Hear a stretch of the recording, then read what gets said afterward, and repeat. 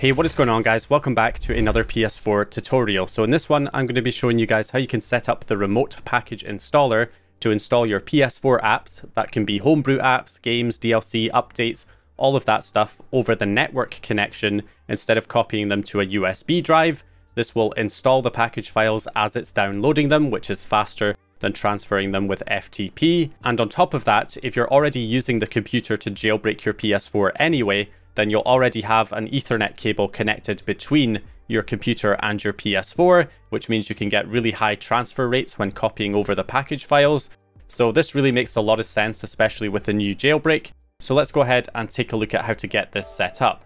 So first things first, I've ran the jailbreak already, so I do have my network set up still connected via PPPoE for the jailbreak. You can use, of course, Wi-Fi if you want, and it will work over Wi-Fi. It will just be slower transfer rates. But if you want the high-speed transfer rates and you already have your computer and your PS4 connected with the Ethernet cable, I'm going to show you here how you can get it set up for using the remote package installer. So if we switch over to my computer, and if we search on your search bar for ncpa.cpl and open that control panel item, and then from here, what we want to do is take our Ethernet adapter and we want to share the internet connection that the computer gets to the Ethernet adapter. So this is basically allowing the PS4 to piggyback off the computer's internet connection. There's two ways that you can do this. My preferred method is to right click on the adapter that's providing your computer with the internet connection, which in my case is this Wi-Fi adapter. So if I right click on it and go to properties, I can then go to sharing, and then I can check the box to allow other users to connect through this internet connection. And then we can select a private network connection, and I will select the Ethernet adapter as the adapter I want to share the connection with. Now, you might not get a drop-down menu here. If you only have one other adapter that it can share it with, then you will not get this menu option, and you can just click OK, and it will automatically share it with the Ethernet adapter. So we click OK here. If you get this message, I'm just going to say yes to it, and there it goes. It should now be shared. So if we refresh, we can see it is now shared. So it's sharing the internet connection to the Ethernet adapter. Now, one issue with internet connection sharing is that sometimes when you reboot your computer, it will stop sharing the connection randomly and you'll have to go and disable connection sharing and re-enable it again. So that can happen quite often on Windows. And also another option is to use a network bridge instead of connection sharing, where you highlight your Wi-Fi adapter and your Ethernet adapter. You right click and you bridge connections, which creates a new adapter called a network bridge. That will also allow your PS4 to connect through your computer's connection, but that can also have its own issues. So pick whichever one seems to work best for you.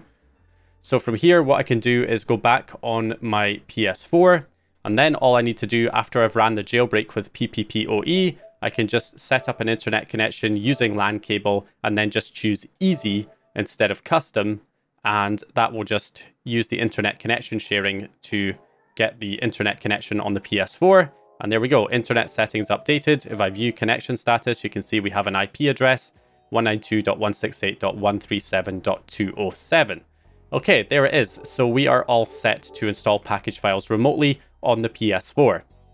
So next, what we need to do is download the application that allows us to do this. We need to get the remote package installer. We can do this by using the Homebrew store. If you don't have the Homebrew store, then you will have to install it with a USB right now, but it's just one application. So basically, you go on pkg-zone.com, you download the Homebrew store from there, put it on the root of a USB drive, and then once you have it on the USB, you can plug that into the PS4 and then use the Gold Hen package installer in the debug settings to install it onto the PS4.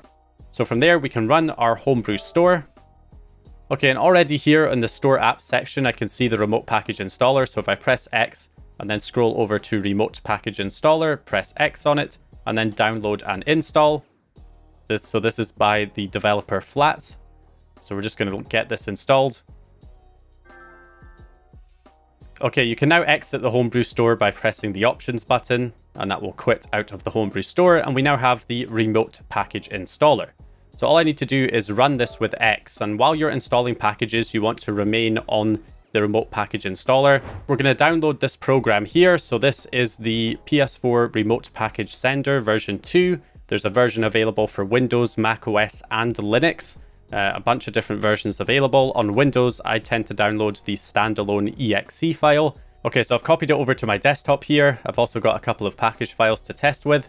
So if we open up the remote package sender. Okay, so now that we have the program up and running, we're going to head over to the config section here. And we need to add a couple of things. So server IP address, we want to select the Ethernet port as the adapter that's running the server, because that's the adapter that the PS4 is plugged into. So that'll give us the most direct connection between the PS4 and our computer. However, obviously, if you're using Wi-Fi, then you would just select the Wi-Fi adapter. But in my case, it's Ethernet. So I'm going to select Ethernet. And then from there, we should be able to click the refresh button here and it should say it's running. Now, there's kind of two ways that you can use this. Well, there's lots of ways you can use this actually, but one of the ways is that you can just drag and drop package files directly into the program. And then, it will allow you to send them. Or you can choose a location on your computer and it will list all of the package files that it finds in that location. So generally, I kind of like having this set up. So I'm going to enter the downloads location for my JDownloader downloads, which is the download manager I use to download all of my package files, and they all download into this folder. So just give it the downloads folder on your computer where all of your package files are, and then click OK.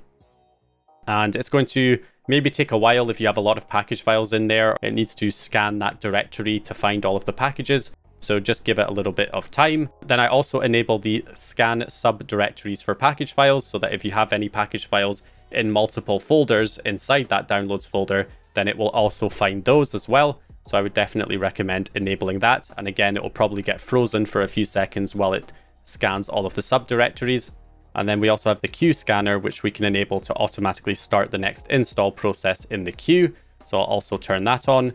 And then we need to enter the PS4's IP address into this box. So this part's obviously very important. Make sure you enter the IP address so we can test connection. And it should say that PS4 is accessible. If it doesn't, if you're on Wi-Fi, you might have to, allow it in your firewall in order to allow the connection. But if you're doing it directly over a LAN cable, that shouldn't be a problem. So I just normally leave the update interval as default and the base timeout as default. Although if you're on Wi-Fi, you're probably going to want to crank those up to max. But if you're on a wired connection, I would just leave them as default. And then that should be it. It should be all ready to go. So if we head to our server settings here, you can see in my downloads location, it's detected all of the different package files that are in here. So all of these different package files, it's detected them all. And I can just click on one and basically serve that to the PS4. Or of course, my other option is I can use dragged files. So I can just take any package files that I have, I can drag them into the program. And then I can just say yes to add all files. And that will add them in here. And then all I have to do is click add all to the queue. That'll add them all into the queue. And then I can go to the processing center and I can just click auto start, which will start the first one. And there it goes. It's now serving it over to my PS4, as you can see there, added to downloads PT, which shouldn't take too long. And the good thing about this as well is it gives you a percentage. So you can actually see how long it's taking here on the actual application itself. 100% done. And now it's switching to the next package file. So it's now installing Minecraft.